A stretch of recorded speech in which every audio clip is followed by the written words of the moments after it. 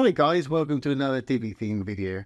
This is Jamie from System22 and webdesignandtechtips.com. Well, we've got a great one for you today. We're going to show you how to make a slider out of just about any content you want. Really easy to do. You can take rows, you can take modules, you can take sections, create a slider out of them, have them rolling around. It's a great way of saving a bit of real estate on your site and showing a lot of content within your hero section. Really easy to do. So let me take you through it.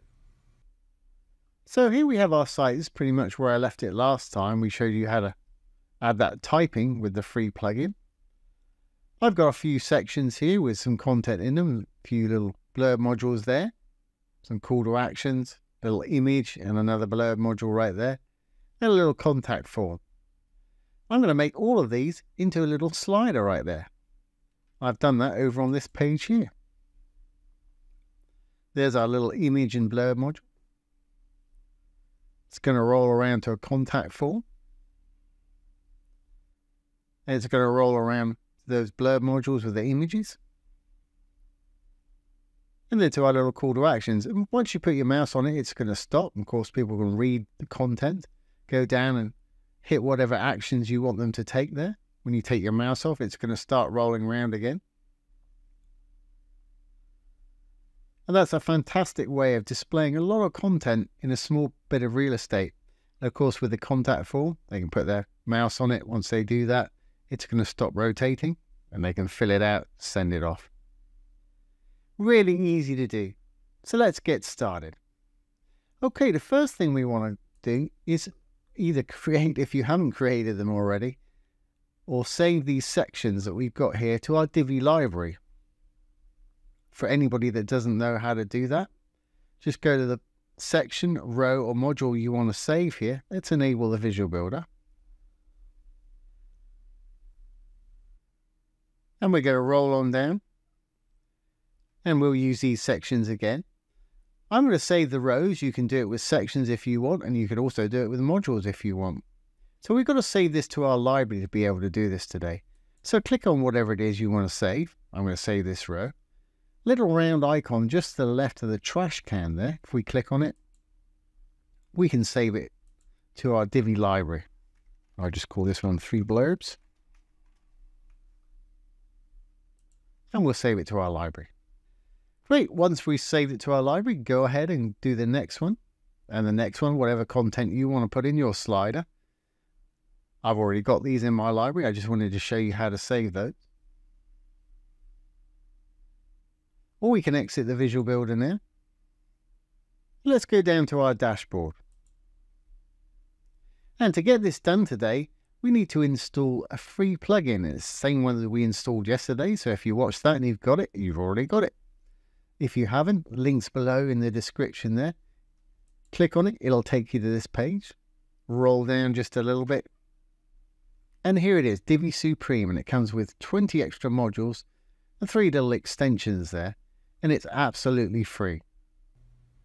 We're going to install the same plugin today as we installed yesterday. If you saw that video, the Divi Supreme Lite module comes with 20 free modules and several free extensions. We're going to be using one of the extensions today, which adds a shortcode feature to your Divi library. This is essential for doing this sort of thing. For a free plugin, it's got some amazing features. If you're interested in learning more about it, have a look at our Divi Supreme Modules Lite playlist. It's down below here. I made several videos on this plugin in the past that you may find interesting. So let's get this done. Let's add some shortcodes and make our slider work. Click on the More Info. Then hit the Get Started button. It'll take you straight to the download page. Go ahead and hit the download button. As you can see, mine's downloaded to my browser. I'm using Google Chrome here. Depending on which browser you're using, yours will download to your default download location. Great, so once we've got it downloaded, we can go back to our dashboard, go to Plugins, go to Add New Plugin. That's going to pop up this page right here. I've got it downloaded, so I want to upload it. I'm going to hit the Upload Plugin button up here. I can simply drag mine up just to the right of the Choose File button there, or you can choose File and Browse to it. Once you've got it there, hit the Install Now. I'm not going to hit the Install Now because I've already got mine here. And once it's installed, go ahead and hit that Activate button.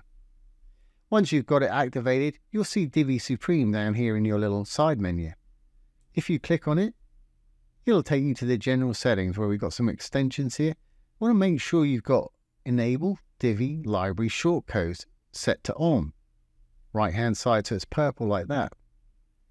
Once you change it, hit your Save Changes button. Fantastic. Okay. So if we go back here, we saved all these to our Divi library. Just get that plugin out of the way. I don't need that anymore down there. So if we go back to our dashboard down here, go down to Divi, here's the library. And since we've installed Divi Supreme and switched the shortcode switch to On, we've got a list of shortcodes beside the things that we saved just now. There's the 3 blurbs that I just saved. And in the library, it tells you what things are. Here's a row, here's a section. You've got all kind of layouts. It'll tell you what it is. So I know exactly the ones that I want to add to my new slider. Now, using the Divi library is a fantastic feature. It allows us to import, export sections, rows, whole page layouts if you want to. Take them over to a different site, reuse them. If you spend a lot of time styling stuff or you've got a nice brand color system, you can take it over and reuse it that way. Adding these shortcodes to your library really does help the functionality, and you can import and export these things just about any way you want to. And it's a great way of putting a site together really quickly using your saved modules that you can reuse on other pages that have already got the styling on. Just update the content with them. For our purposes today, we're going to use the shortcodes, obviously, as you've seen, and it makes for a really great feature. So let's get back to it. So now if we go over to this page, let's enable the Visual Builder. I'm going to go down. Let's create a new section. Little purple button there. I'm going to create a regular section. Inside my section, I'm going to put a single row. Inside my row, I'm going to put a slider module. If we roll down here, there's the slider module. And just for anybody that's interested, all these light blue ones here, or dark blue ones here, are the extra modules you get with the free Divi Supreme modules plugin that we just installed. I want a slider today, so I'm going to use a regular Divi slider there. And let's just save that, and we'll delete this section on top. Okay, now we got rid of that section, we can go back into our slider here. Dark tab for the module. By default, it puts in 2 slides. I'm going to delete the second one. In my first one, I'm going to go in there, hit the little cog. I'm going to get rid of the title, unless, of course, you want a title at the top of yours. I'm going to get rid of the button. And I'm going to get rid of the content. That makes for a really exciting looking slide. To make it even more exciting, I'm going to get rid of the background too. Background's always under content. I'm just going to hit the little trash can on that color there. Great. Now if we go back up to our text, this is where we're going to put our little shortcode. So let's go back to our layouts down here. Now that we've got the plugin installed and we've got our shortcodes up, here's the 3 blurbs that I saved. Just click on it, Control C to copy. Go back to the page, we'll paste it in the text area here. Control V to paste. And don't be worried if it doesn't look anything like it does. It will do on the front end. We've just got to do a bit of tweaking here to make everything look good. While that's thinking about it, I'm going to go back to my next one. I'm going to duplicate this slide. In fact, I see something wrong there. It's got light text on it. So I'm simply going to go into our first slide here. I'm going to go to Design and Text. I'll flip it from light to dark. And that'll fix that little problem. Save that. It'll take us back to our main slider setting. I'm going to duplicate it. I'm going to go back to our layouts. Get the next one, which I think was row 2 there. Again, just click on it. It'll highlight. Control C to copy. Back to our page. Into the new slide. We'll replace that shortcode, Control V. I'm going to do that a couple more times. Back to the layout. Next one, Control C.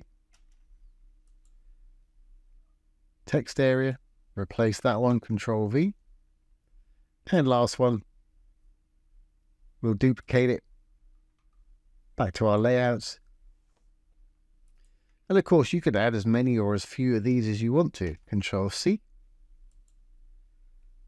Into our new slide.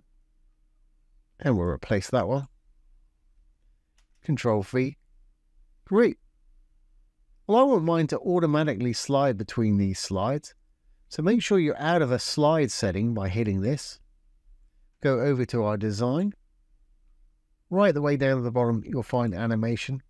Here's automatic animation. This question comes up every time that I do a slider. A lot of people say, well, I can't find automatic animation.